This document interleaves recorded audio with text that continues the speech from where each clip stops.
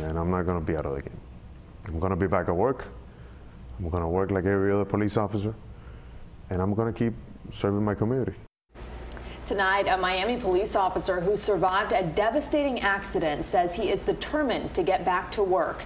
Officer Mario Gonzalez lost both of his legs in a motorcycle crash, and as you're about to see, watching his journey is not for the faint of heart. For the very first time, he is showing us his recovery and telling us why he says it's a miracle he's alive. CBS 4's Carly Barnett has the story of Mario Strong. A motorcycle accident. You're alive. There's a chance. That's it. It's that simple.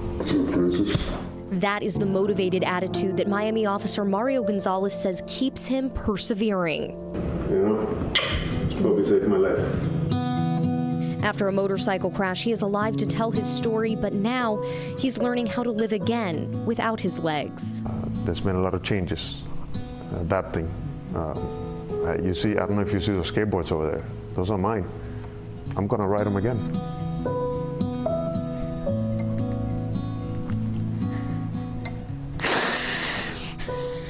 The accident happened while he was off duty back on February 3rd here on 8th Street near Chrome Avenue.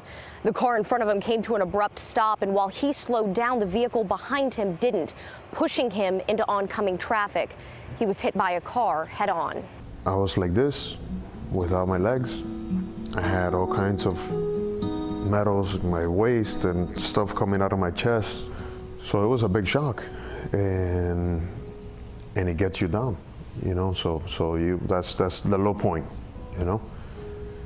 And that's when the people around you get you going again.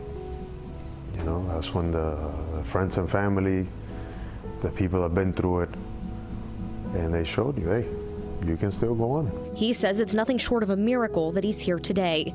Responding officers applied tourniquets to each leg, but his injuries were so severe he was still losing a lot of blood and fast. The motorcycle catches fire. That's when he says something amazing happened. This gentleman,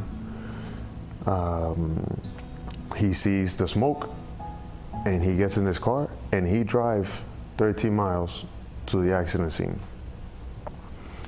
He had been taking training, life-saving, how to use a tourniquet, and he had a tourniquet in the car, and that probably saved my life. So now he wants to share the message that whatever you may be going through, the story isn't over. I think as human beings, we're supposed to change and adapt, and you just have to do it. Otherwise, you'll be out of the game, and I'm not going to be out of the game. I'm going to be back at work. I'm going to work like every other police officer, and I'm going to keep serving my community. His family and law enforcement family have been by his side, his wife Erica and his 2 daughters. Officers and people in the community have been showing their support through blood drives, fundraisers, all to be strong for Mario. You can't thank people enough for the support. I hope I could say thank you when they see me standing, when they see me working again. Now he's in the process of getting prosthetics, but as I learned, not just any ones will do. Your main concern is that they're waterproof because you might have to save somebody in the water? Yeah, of course. You know, we got the Miami River or through some of the areas that we work, and Key Biscayne. So yeah, that's you know, that's the first thing that comes to mind. Hey, I might have to get in there. Thinking of how he can help others, even while he's still in need of help himself. A true heart of service for his community. Things happen. Sometimes you don't really know why. Maybe there's something more to me. We'll see. Carly Barnett, CBS 4 News.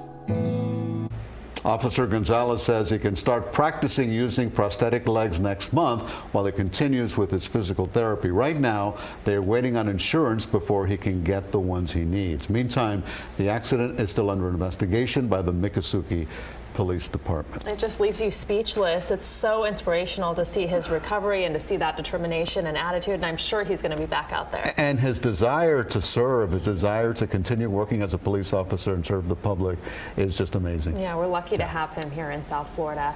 And a GoFundMe page has been set up to help pay for Officer Gonzalez's many medical expenses. We've posted a link to donate on our website, cbsmiami.com.